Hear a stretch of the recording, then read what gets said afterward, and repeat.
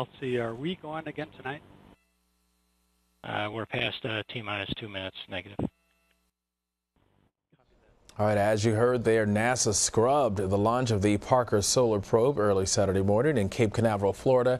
And the probe, considered NASA's most ambitious project to study the sun, is now scheduled to launch on Sunday morning. And joining us now to discuss is CBS News space analyst Bill Harwood. Always good to see you, Bill. Thanks. Glad to be here. All right, so tell us what happened here that caused the probe to be pushed back to Sunday. Well, they had a lot of problems during the countdown. They delayed 20 minutes late Saturday night. Then they had another problem inside of 10 minutes that delayed them a little bit. And finally, just a minute and 55 seconds before launch, they declared a hold. There was some issue with the helium regulator. They didn't really specify what the problem was, but they didn't have any time left in the launch window to resolve it, so they were forced to scrub for 24. And, you know, these things happen. It's not a big deal. I mean, the point is, with a $1.5 billion mission, they absolutely want to make sure they get it right. So they just decided it would be safer to delay one day, try again Sunday morning. All right, NASA calls this its most ambitious sun study spacecraft ever. Why is that? You know, lots of the space missions to planets have a big gee whiz factor, but this one's got a lot of gee whiz. I mean, if you think about it, they're going to send this spacecraft within 4 million miles of the sun.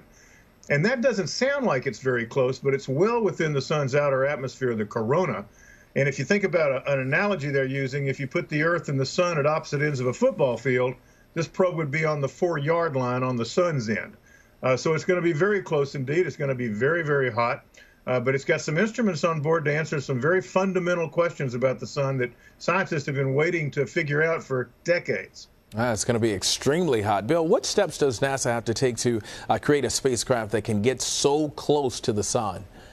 Well, I think the biggest technological challenge was developing a heat shield that could stand up to this. Now, the corona, the outer atmosphere, temperatures reach millions of degrees, but it's a very tenuous gas. And so the spacecraft itself doesn't get that hot, but it will get up to around 2,500 degrees. That's hotter than lava. So one side of that heat shield's got to be able to withstand those temperatures and keep the instruments and all the, the flight computer, all those sensitive pieces of the spacecraft in the shade, as it were. And they're supposed to stay at a balmy 85 degrees. So really an achievement to develop a heat shield that's this capable. 2,500 degrees. Wow. All right, what major questions do scientists hope to answer with this mission? Well, I think there's really two big issues that they want to resolve. One is what heats up the solar corona. If you look at the visible surface of the sun, the thing we see when we go outside and glance up briefly, that's at about 10,000 degrees. But as you move away from that into the corona, the temperature suddenly jumps up to several million degrees. The mechanism that provides that heating is a mystery. It may involve magnetic fields and electrically charged particles interacting. Could be, countless little what they call nanoflares going off to pump heat into it, but they don't know.